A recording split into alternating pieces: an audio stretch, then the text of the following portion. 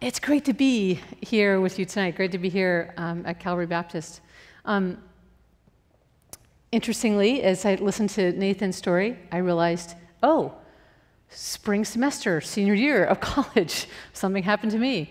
My friend Rob came to me, along with our friend Karen, and Rob gave this great idea. He said, hey, why don't we, the three of us, we all believe in Jesus, we all believe Sabbath is a good thing. Let's take Sabbath on Sunday. And I'm thinking, that's easy for him to say. I was student teaching at the time. Any teachers in the house? There's a couple, okay. So I was doing my student teaching, which is the most stressful time of your college education if you're a teacher. It's the time when so much is required of you. Plus the fact that you have to get up at like 7 or 6:30 in the morning to get to your school, which is unheard of for college students. And Rob, who could sleep in till 11 o'clock on Monday, says, hey, let's do Sabbath. And I'm thinking, I'm not so sure that's going to work. I'm not sure I'm going to be able to do that. But believing that this was a good thing, believing that certainly the scriptures talk about Sabbath, I thought, okay, I'm going to enter into this process, going to enter into this discipline with my friends. Even though I was pretty scared about what was going to happen during the course of that semester. Well, kind of make a long story short, things went through this semester. I had a great teaching experience, and at the end of the semester, I got a 4.0. It was my only 4.0 that semester. Was it because I took the Sabbath? I don't know. But what I do know was that during that time, during that Sunday time that Rob and Karen and I would meet together, it was some simple things we would go through. We would attend church in the morning, we would attend worship, and we'd come back, we'd eat in the dining hall, and then we would hang out with each other in the afternoon on Sunday, and talk together and pray together. Sometimes we'd watch a movie, sometimes we'd go for a walk if the weather was good. But we wouldn't study. That was the big thing, was that we stayed away from our books during that time and really offered that day to the Lord. And so it really wasn't Sabbath versus success, it was Sabbath and success for me during that senior year. So that started me, I'm not going to say this started me on a journey of continuing with Sabbath all the way through my life, but it was certainly a taste of what Sabbath could be like in my life. Let's see if I can get this. Do I need to do something different than what I'm doing? No one's going to tell me anything. That is not what I want. We're going to go through them backwards, if that's okay. All right, here we go. First one. I was struck this week as I was putting this talk together that obedience comes from the Latin word audire. It doesn't come from the root of die. If you look at the word obedience, die is right in the middle. Obedience doesn't come from the word for to die. And sometimes when I think about obedience, like I definitely am one who believes that rules should be interpreted liberally. And so when I think about obedience, that's a hard thing to do. But if I see it coming from the Latin word, or audire means to listen. It means to listen. So to be obedient is to listen. The first thing that we have to do in order to be obedient is to listen to what the Lord has to say. Henry Nouwen, a spiritual writer, says, the spiritual life is about moving from deafness to listening. Moving from deafness to listening. And Oswald Chambers says, we don't deliberately or consciously disobey God, we just choose not to listen. I think that's probably true for many of us in this room. We don't consciously turn away from God. We don't consciously disobey, but we choose not to listen to God. Everyone has a rule of life. Cookie Monster has a rule of life. When's the next cookie coming? How many cookies can I have? His life, Cookie Monster's life, is ordered around cookies, is ordered around how many cookies he can get, what they're going to taste like, what flavor they are, does he have to share? His life is ordered by cookies. Usain Bolt is the runner on the right there, and Usain Bolt has been known to be the fastest man alive, winner of many awards for sprinting. He obviously has a rule of life, a way to order his day that's probably a lot different than Cookie Monster's rule of life. There's a lot of discipline in Usain Bolt's day, where he probably thinks he does every day of getting enough hours of sleep, of eating the right things, of exercising, of weight training, doing sprints, doing wind sprints. So everyone has a particular order in which you decide to live your life. How is it that you're going to live your life? What kind of rule are you going to live your life by? What's the structure of your life going to be? So when life gets crazy for you, and here we are in New York City, when is life not crazy? When life gets crazy, what's the default mode for you? What happens in your life? Where do you turn to make sense out of the craziness, or to at least make sure that the craziness doesn't get more crazy than it is? Who do we listen to? And we go back to obedience, right? Who are we listening to help bring order to the chaos in our lives? What is it that keeps us on track? Wayne Muller, who's actually written a book on Sabbath, and actually, Nathan Bixler and Nathan Meeks and I are up here.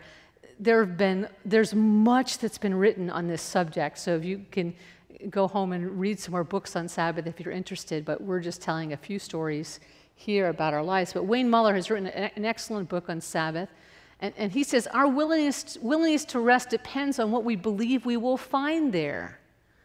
Does Sabbath rest mean I have to be totally alone? Does it mean that I'm praying all day? Does it mean that I can't do anything? Do we define a Sabbath rest by all the stuff I can't do? Or is Sabbath rest defined by the fullness of that particular day? How is it that we define rest? When we rest, we surrender the compulsion to have our life defined by what other people say. We surrender that compulsion. And we also surrender the compulsion to derive our identity by our accomplishments when we choose to rest. One of the meanings for Sabbath is simply stop, cease. When we as followers of Jesus rest, we choose to turn our listening ears to God, away from the world's thoughts about us and to our Maker's thoughts about us. In resting, we listen to God and we turn the world off. Remember, we come back to obedience, right? There's this great verse in Isaiah 30:15. In returning and rest you shall be saved, in quietness and trust shall be your strength. Well, what is rest to us? Is it something that's empty? Is it something that seems dark to us? Does it make us restless? Does rest make us restless? Sometimes it does, right? What do we believe we'll find there? When we choose to enter into Sabbath rest, what do we believe we'll find there? When I think about a rule of life, or I think about my life with God, whether or not I will take Sabbath, I have to start with my image of God. Who is God to me? Who do I perceive God to be? Well, is God I'm going to put forth a couple ideas here. Is God like the scorekeeper in a basketball game who marks down how much time we're spending in the game, our free throw percentage, or how many fouls we've committed? Or is God the coach who's only concerned about winning? Is God someone I need to hide from? That I only show him my good side? I only want him to see him when I'm doing the good moves in the basketball court? Or is God like a judge who listens to the arguments, tells us when we can and cannot speak, who metes out judgments capriciously, making you and everyone else in the courtroom anxious about what's going to come next, wondering about when the gavel is going to come down and how hard it's going to be? Well, maybe to you, God is like a kindly grandparent who you see maybe once or twice a year. They don't hear very well. And so because they don't hear very well, they're someplace else in the house and you can kind of do whatever you want because they're really not going to know anyway. Is God like that? Perhaps to you, God is like the cosmic watchmaker who set everything in motion, put all those gears together that they all work, but now he's stepped back. He has stepped back because he's paying attention to something else. So he's distant and far off. Or maybe God to you is like an absentee or workaholic father who never has time for you, or worse, is abusive or unfair. What do we think we'll find when we get there? Is God one of those? Is God something like that? Or is God more like some of the songs that we sang about? And again, I think all of us in this room probably, we wouldn't say to someone else, oh, that's how God is. Or maybe some of us would. But many of us wouldn't say that. We would say, oh, God's like the God who we just sang to in the worship songs. But when the rubber meets the road, when life becomes crazy, who is it that we think God is? What's our picture? What's our image of God?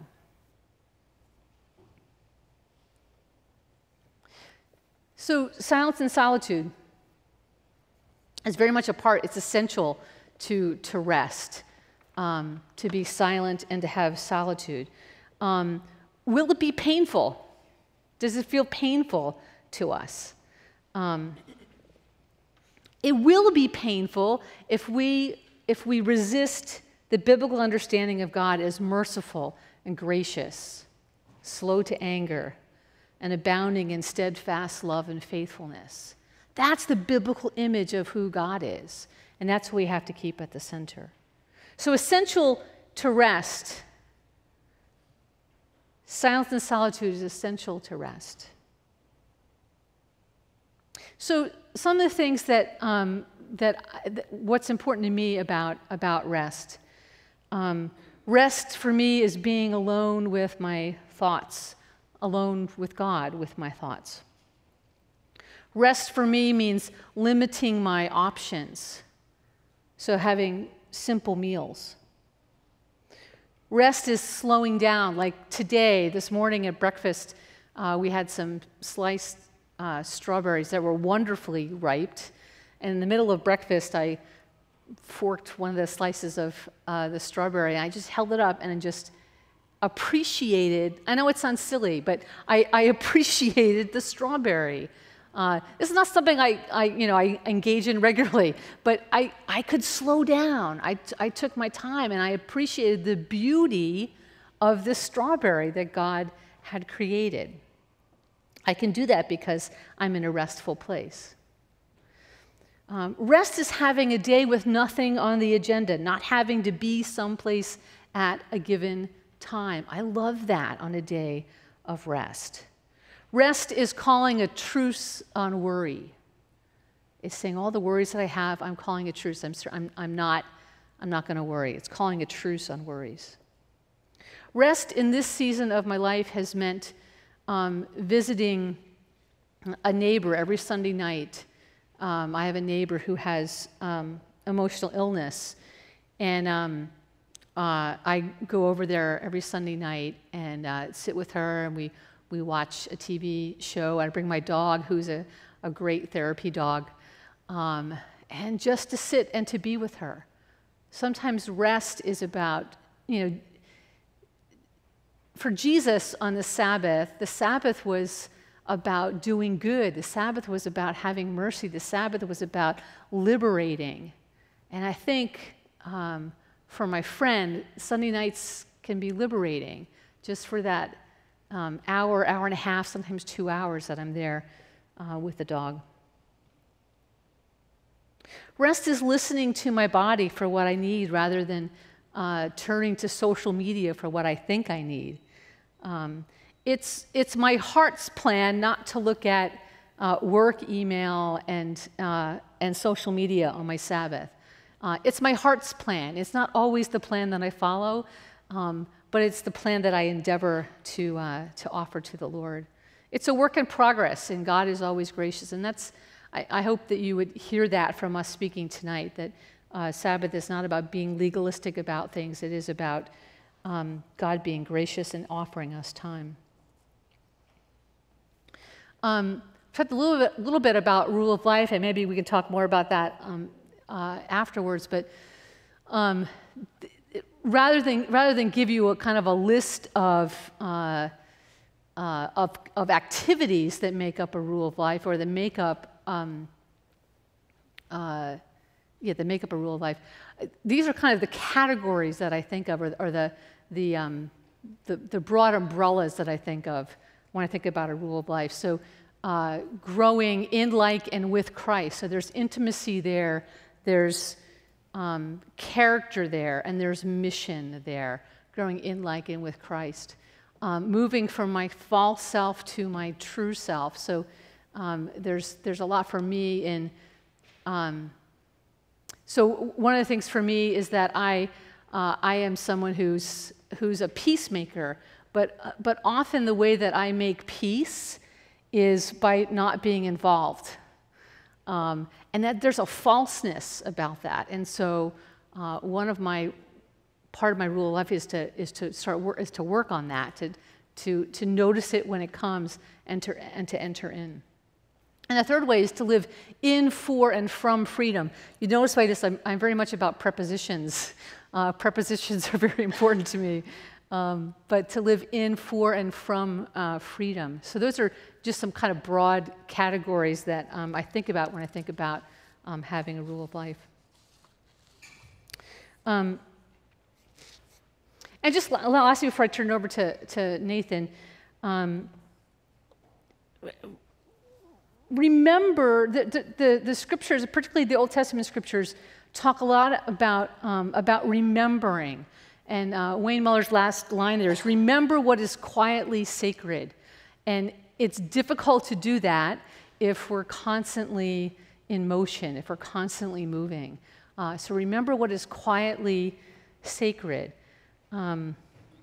Listen to the voice of the one who knows us best, the God who is always gracious, our gracious Father, our good, good Father, who invites us into freedom. And that really is what rest and what Sabbath is.